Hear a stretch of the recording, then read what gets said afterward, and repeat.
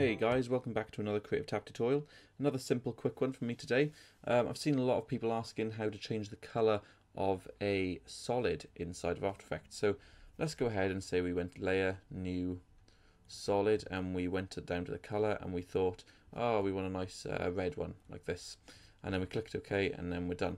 Some people are like, oh no, maybe I want to change the color of that, and people don't know how to do that.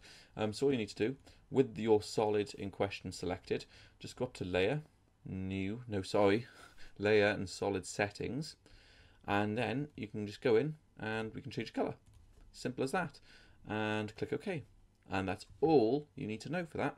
So again, very, very quick one. But cheers for tuning in. Give it a like, subscribe and everything. Check out our social media on Twitter, Facebook and Instagram. And yeah, hopefully see you again in another tutorial. Cheers.